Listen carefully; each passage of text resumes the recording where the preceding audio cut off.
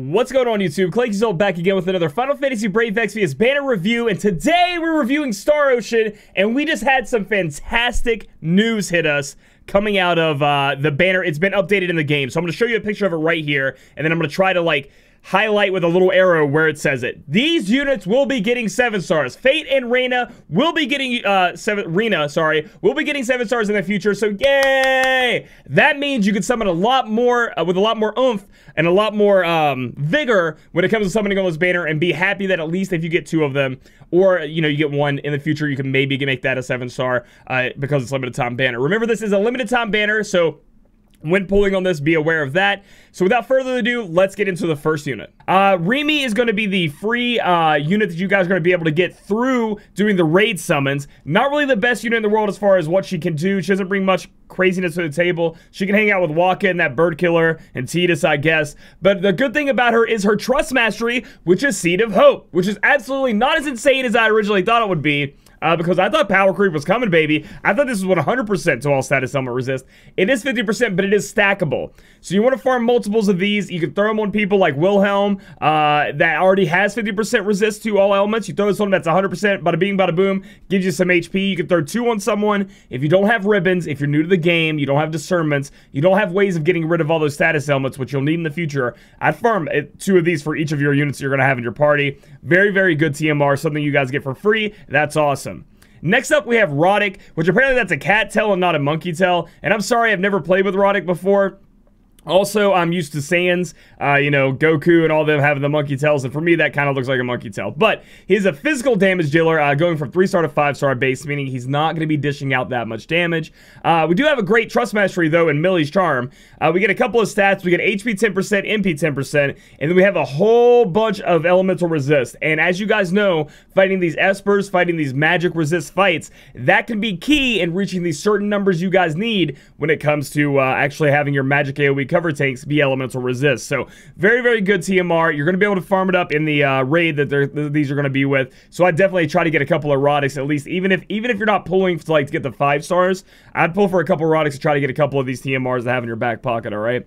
Again, we're going to look down at Roddick. We're not going to spend too much time here. There really isn't anything here to be super crazy excited about or worry about anyway, so we're going to skip over him. Roddick is a very cool looking sprite. They did a very great job with all of these sprites when it comes to this collab, so I'm very proud of that at least. Then we have Fidel. Fidel is going to be a 4-star going up to 6-star physical attacker. These are like some of the main characters, I guess, from the Star Ocean games, and they're all going to be wielding swords and doing damage. He has a trust mastery called Fortitude and Vigor. This is going to be the first trust mastery where I say it's not really that great. Increase attack 40%. Now, you may need this on your team later on. You do get it through TMR. Again, I'm going to keep bringing this up. The raid, you should be able to get the Moogles and get it. The auto buffs defense is nothing to be too excited about, so don't worry about that. But the increased attack 40% is pretty good, but nothing spectacular, right? Nothing, oh wow, I have to have it, so don't worry about that too much. If we go down through his abilities, we can see here that he does get Air Raid.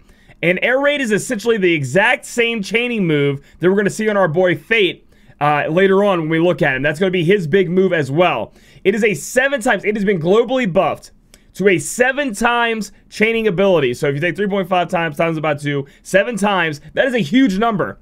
The problem being is it doesn't imperil anything, right? Like normally the chaining moves imperil, and that, you know, that's just a little bit. You could be like, Clay, calm down, that, you know, it's a 7 times move, 4-star base unit, that's amazing. However, check out what I just put on the screen. Those are his chaining frames. Essentially, him and Fayt. So he can chain with himself, he can chain with Fayt, kind of. It still breaks. There is no spark chaining this. There is no... It is like impossible to chain even with themselves. They ain't chaining with anyone else. They should have... If they wanted to buff these units, the actual damage modifier being up is great, but they really needed to give us the ability to chain. Again, especially at this point in the game, it's all about chaining. Those bosses need to be chained down, and you can't actually do it with this ability. So essentially what it does is it takes a unit that could have been very good and very useful for people at 4-star and makes them almost impossible to use. So that's just something to look out for there. That ability will look very, very great to you. But again, thinking about those numbers, it's like, I mean, I was talking to somebody else on my Discord. I was like, I can type random numbers too and make it their chaining frames. It's really hard. You remember how Tidus was supposed to be hard, and he was. This is going to be even more rough on you. So sorry, Fidel, you're not going to be able to get there and do the damage you really could have done. Moving on to our first 5-star base on the banner, that is Fayt, my boy, the guy I remember from my Star Ocean that I've played. Physical attacker, 5-star base going up to 6-star. However, they did him wrong, chat. We're going to figure this out, YouTube. They did us wrong. They didn't, oh my gosh, they had so much potential in Fayt and they threw it all away. So his Trust Mastery is farewell. It is a sword, so not a great sword, that has the light element attached to it. 135 attack, which is massive. But do remember that a lot of people out there who were using these great swords, one, do have great sword masteries in their kit. A lot of our TMRs have great sword, mastery, or using a great sword, large sword, as a passive on them. So this is going to be a very niche, in a way, sword, because you're going to want to use it on people who have sword passives. But it also is very high light attack. So I think it's good to have in your, in your TMR kit for later days, or maybe you might need it. But it's not a great sword. So it's the higher end people who imperil light and then use it aren't really going to be using this weapon exactly. But let's go ahead and look down at what Fayt has to offer. The first thing I want to point out is he cannot equip throwing weapons. They really should have given him throwing weapons, guys. Fixed dice on this guy could have been amazing. There are several reasons why it's kind of all messed up. All right, so he doesn't have throwing weapons. The reason I bring this up is that he can put fire, ice, lightning, and light onto his weapon for 12 turns, along with filling up his limit burst gauge, which we'll talk about that here in a minute, which would have been amazing to do with a fixed dice user, right? Because fixed dice doesn't have an element on it. If you could put an element on it, we can start doing mad damage along with imperil and then the elemental chaining. However, they didn't give him that. I think that's something they could have changed. I just don't know how more. It would have made him pretty powerful if they did that.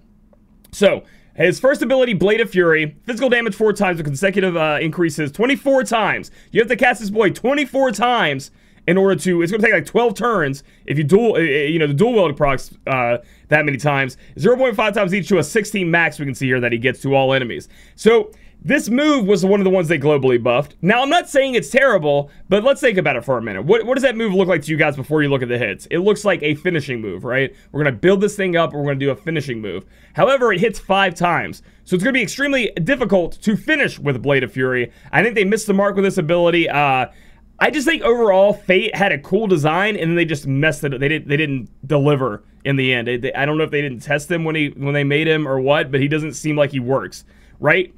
Next up, he has an ability that he can do a little bit of damage and then also get some MP back. Again, we've mentioned all the abilities to add an element to his attacks and then also put up his limit burst gauge. He has Abyssal Gate, which is AoE, and then one single target hits. Hits 3 times in a 1.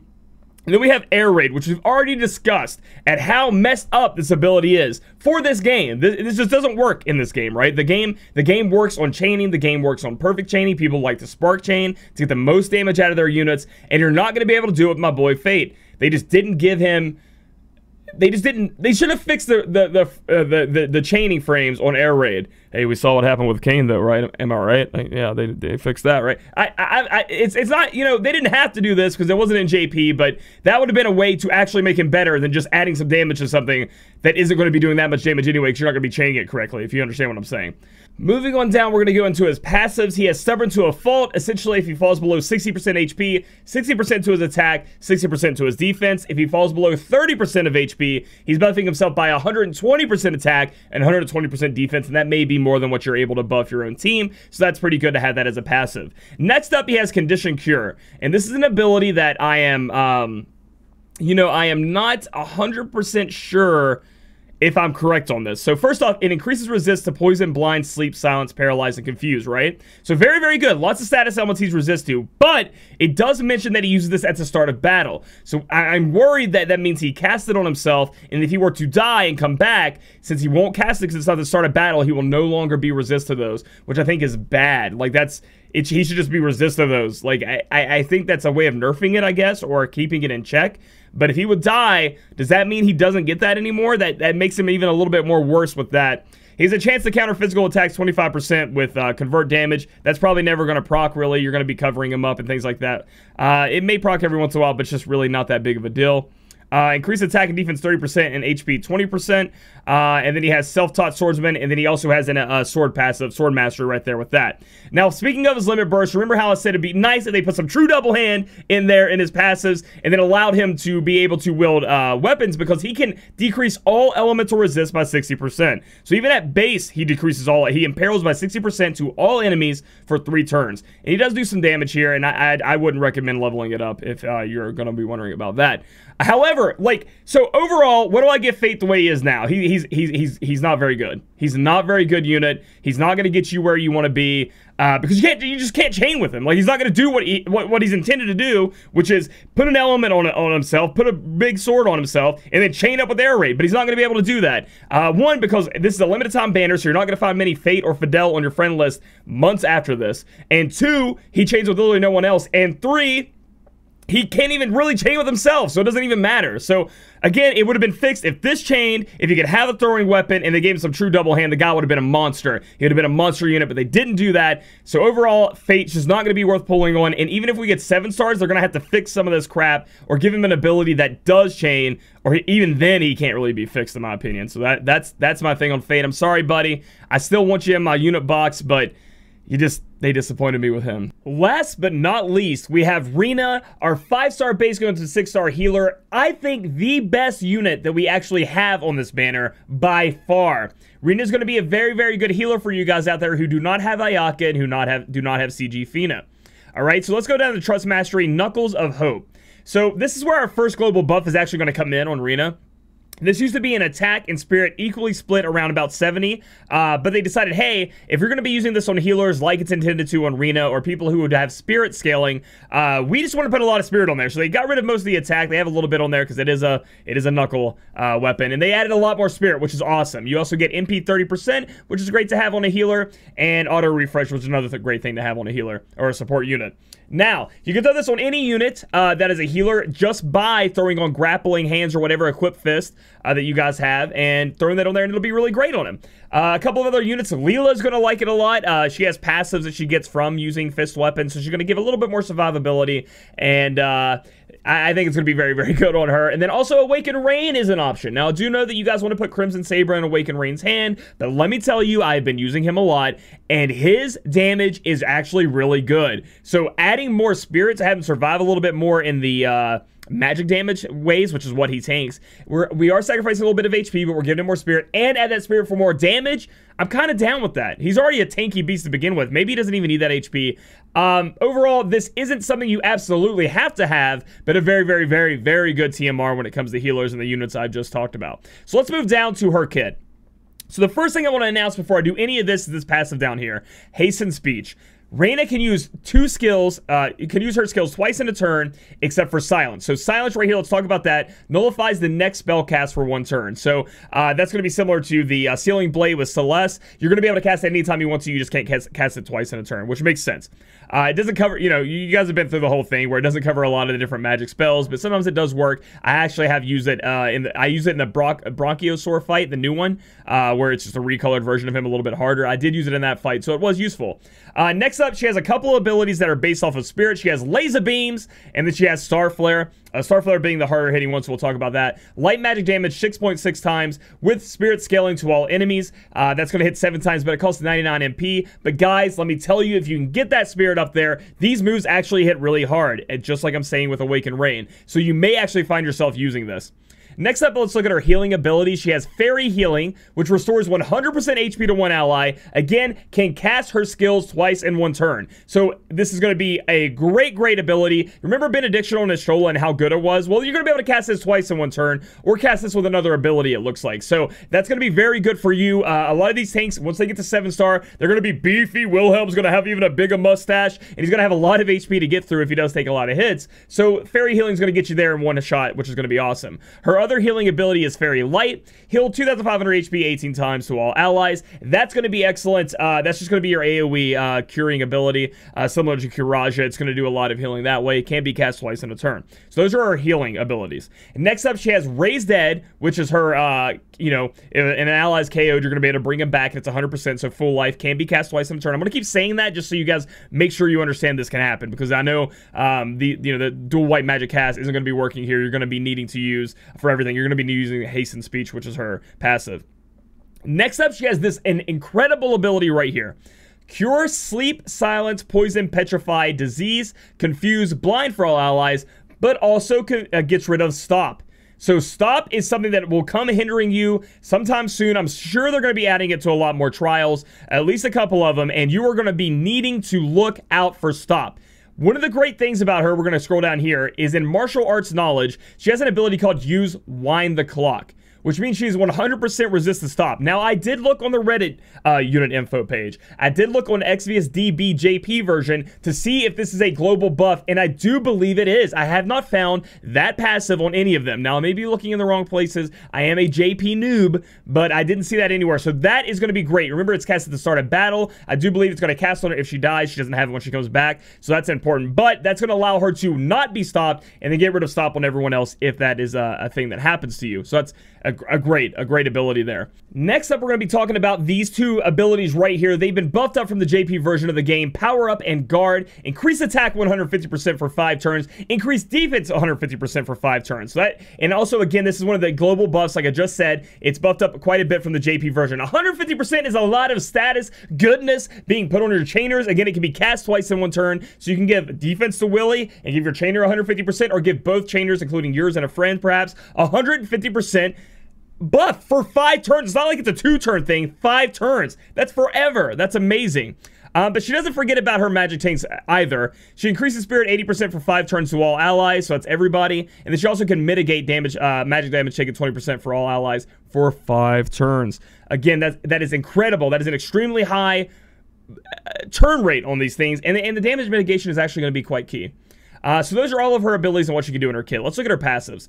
She has 10% chance of evading physical attacks, and I know you degenerates out there are already trying to think about her with Nicole, making her your support, healer, buffer, physical damage, evade tank, AoE cover person. And I like what you're doing now. I like it. I commend you. If you do that, that's going to be sweet. She has spirit and defense 30%. She does have the ignore fatal damage 100% when HP is above 30%, which is an incredible passive for sure to have on your razor, excuse me, or when you're a healer, because those are the ones that really, if they die and you have no way of getting them back up, it's a wipe. Well, she's going to resist that, so that's really good. Moving on back down to martial arts knowledge, she gets 50% spirit and HP 30% with a fist in her hand.